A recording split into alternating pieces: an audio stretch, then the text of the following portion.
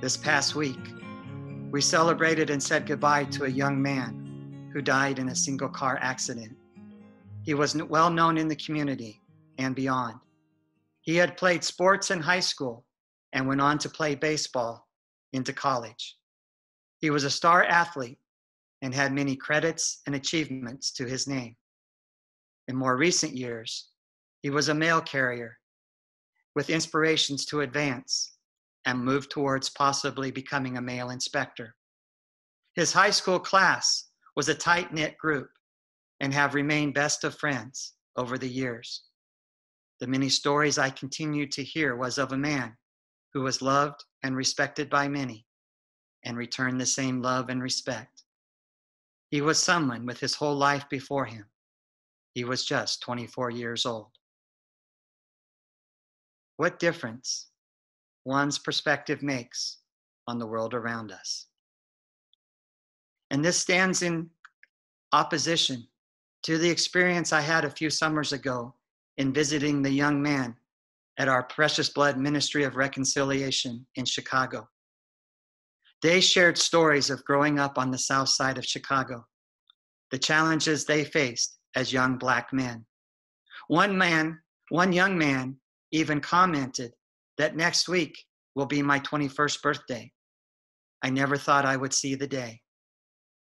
As we traveled around Chicago and took in some of the sights, the boys that were with us were indeed enjoying the day and the events, but at the same time too, kept looking over their shoulders, being aware of where we were.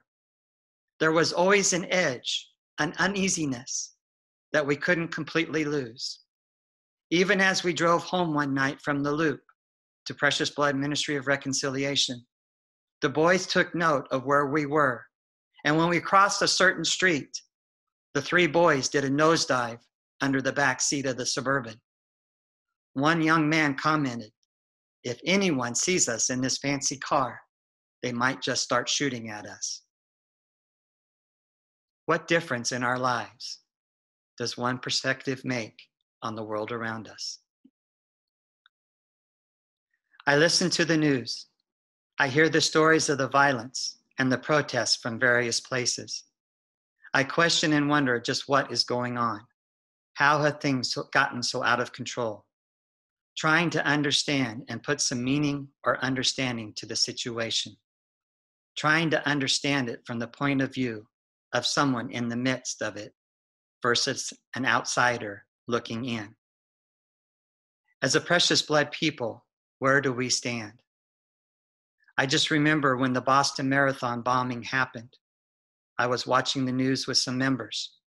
And as a person came on to the news screen with a rag to wipe up the spilt blood, it was as if he was trying to erase it from our memories. And one of our community members made the comment, "No, we would be standing there to honor the blood, maybe wiping it up, but not to wipe it away." Where do we stand in honoring the lives of others? How do we cherish what God has shared with us? We see things differently at times, each of us in our own way. I continue to see the world from where I am, from a farm boy in the wheat fields of Kansas to now the cornfields of Iowa. I still have much to see and experience. May my eyes continue to be open to see that I may truly understand.